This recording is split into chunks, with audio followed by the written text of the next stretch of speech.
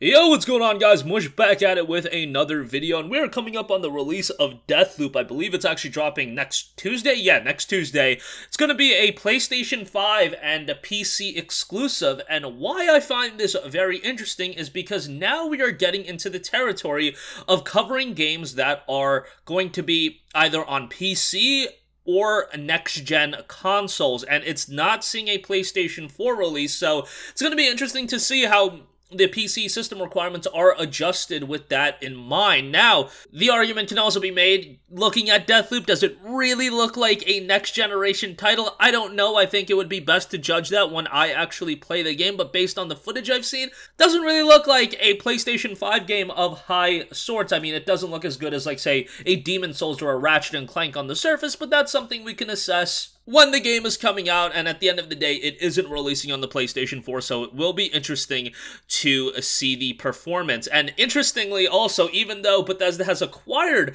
by Microsoft, this will be a PlayStation 5 console exclusive because the console exclusivity deal was done before the acquisition was completed, so Microsoft are honoring that. So take that for what you will. And another good thing about Deathloop, I have to say, love the 3 system requirement tier. It's just not enough. 2 system requirements tiers are just not enough because people are running with such variants of hardware these days, and you know, different monitors, different targeted frame rates, everything like that. So we'll go off minimum system requirements first. This is targeting 1080p and 30 FPS with low settings, which I feel like these days that should be the standard for minimum system requirements, but it notes Intel Core i5 8400 at 2.8 GHz, AMD Ryzen 5 1600, 12 gigabytes of RAM. Wow, minimum 12 gigabytes. We're getting kind of wild now. We're getting a little frisky. Minimum GPU is NVIDIA GeForce GTX 1060. Okay, that's a little bit more tame, and an AMD Radeon RX 580. That's pretty tame as well, but minimum RAM being 12 gigabytes is wild, and then even the CPU requirement for minimum is a little bit higher. 1060 or 580, nothing too crazy about that. Recommended 1080p 60 FPS with high settings is what you're getting here.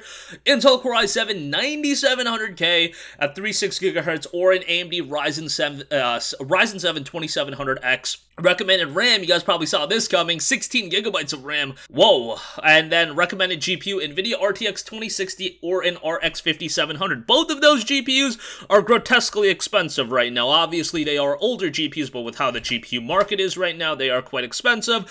If you guys can hear my keyboard, that's because I'm looking up how much a 2060 is, and right now, there's a bid going on, and it's not even close to being done. It's at 17 bids for $530. Here's one, 46 bids, $510, so quite the GPU. I believe the RX 5700 might be a little bit cheaper. Let's quickly look up how much that is, because it's still going to be quite expensive. Oh my, no, this is more expensive at around the $700 range.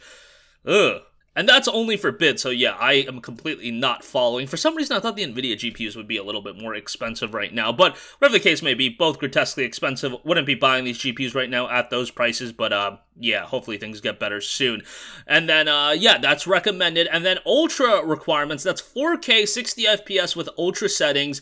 Intel Core i9 10900K, 37 GHz, Ryzen 7 3800 XT, 16 gigabytes of RAM, and an NVIDIA RTX 3080 or an RX 6800 XT. My God, we're getting a little wild, but it is 4K 60 FPS, and again, this is a true next-generation game, so that's what you're going to be seeing. I mean, those of you with a GTX 1080 right now, and I know a lot of people with a 1080 because a lot of people bought that 1000 series GPU, and the idea was skip the 2000 GPU, buy the 3000 GPU. That's a very, very common thing to do. So I know tons and tons of people that are rocking like a 1080 or even a 980 because they skip a generation or two. Well, you're kind of out of luck now because of how the GPU market is, and either you stick with that 1080, compromise on settings a little bit, or you go and, you know, spend an egregious amount of money to get a higher-end GPU, which none of those options sound all that great.